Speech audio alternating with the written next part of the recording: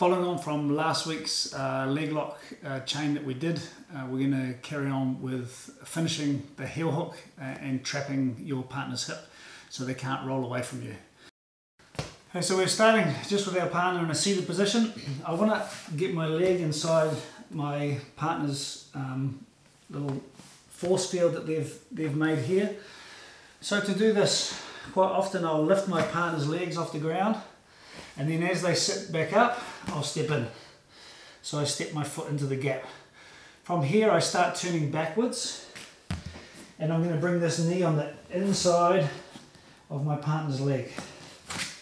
So we'll turn from this angle. So I go down. As they come back up, I step my leg in and I start to go backwards. So I back step and I bring this leg on the inside of my partner. At the same time, I control their leg so I don't lose their leg. And I want to try to get this knee to the ground. So this becomes a bit of a frame to stop my partner sitting up, right? Their defense is to try to grab hold of my neck. If I can use this knee in the way at the moment, then that helps me. And I also like to hook my partner's leg here, because their escape will be to start turning their foot this way and to start run away. So by controlling the leg and by controlling this, now it's very difficult for my partner to run away to start with. Okay, so from here I want to look to control this outside leg. So there's a couple of ways I can do this. One is I try to feed this to myself. So if it's here, I feed this to myself. I kick my leg through, okay, and I bring my partner's leg on this side of my body. Once I've done this, I reach and I grab the top of my partner's knee and I pull this into me. So from here, I clamp my legs together.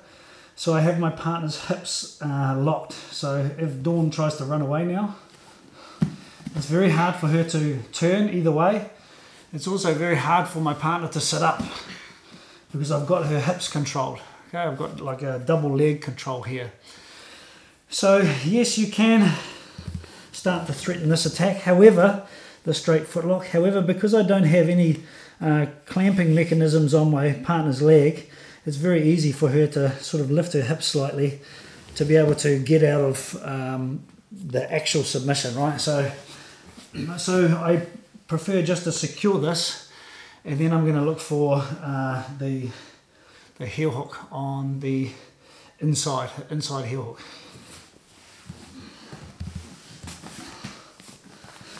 So we'll go from this angle, pull my partner down, she comes back up, step my leg in, and I start to back step. As I back step, I control my partner's leg.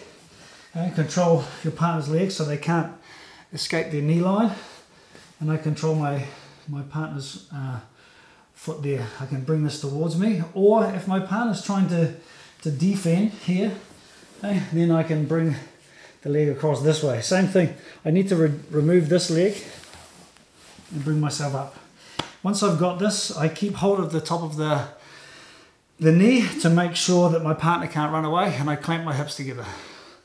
So if we look at it from the other angle now, from this side, so this is the actual foot I would like to attack. Right, this is going to be my inside heel hook. Okay, so I want to go from here. I'm going to reach up and I'm going to do the same as what we did in the previous lesson. I'm going to expose my partner's heel. So I strike my partner's foot to expose the heel. Did you see how that makes my partner's heel attached to me? Okay. And then once again, I want to have this bend in my partner's leg. If the leg's straight, it's easier for them to back out. Okay. If the leg's bent, then it's going to be harder for them to back out. So I strike and I start bending.